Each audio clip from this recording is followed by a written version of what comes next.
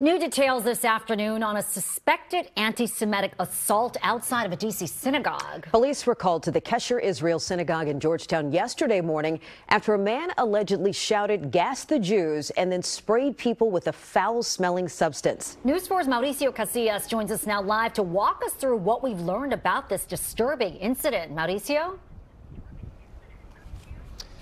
Sean, I spoke to the rabbi here, Chaim Schaffner, who tells me Sunday morning he was inside the synagogue teaching a class to a few congregants. One of them walked outside, and right here where I'm standing on this sidewalk is where they saw a U-Haul van parked here. And you'll notice there's some bollards right here that in theory is supposed to thwart that from happening, so they knew something was up at that point. And the rabbi tells me what happened next was very concerning.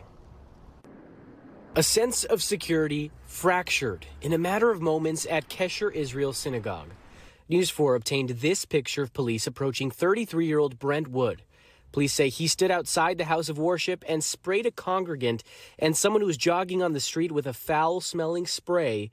What made it worse is what Wood allegedly said. He was yelling, "Gas the Jews." Rabbi Schaffner says he and the rest of the congregants went back inside, exited through a different way, and called police. I was afraid. I was worried that he was going to do something more violent, obviously. Police arrested Wood and charged him with simple assault and resisting arrest.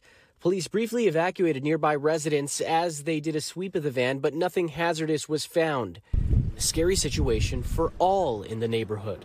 The police were wrestling this guy on the ground, trying to get him to stop resisting, and there must have been 5, 6 police cars. I've never seen so many. According to bias-related crimes data from MPD, as of November 30th of this year, police have investigated 22 incidents targeting Jewish people in the district. In 2022, there were 9 incidents. In 2021, 13. Certainly something I haven't seen in 50 years. It's a dramatic uptick, and it's unsettling.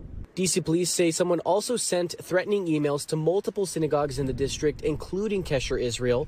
No credible threats were found, but it's still unnerving for the community. This is a country where everybody should feel free to worship as they want to worship. I mean, that's what America is built on, the freedom of religion. And if we've gotten to a time when people can't do that, I think it should worry all of us. Police say the suspect isn't from the D.C. area. His driver's license reveals that his last known address is from Toledo, Ohio. Court documents reveal that he's been released and he's been ordered to stay away from the synagogue and the 2 victims that he sprayed. He's due back in court on January 29th of next year. It's now up to the U.S. Attorney's Office to determine if what happened here can be classified as a hate crime. Reporting in Georgetown, Mauricio Casillas, News 4. Mauricio, thank you.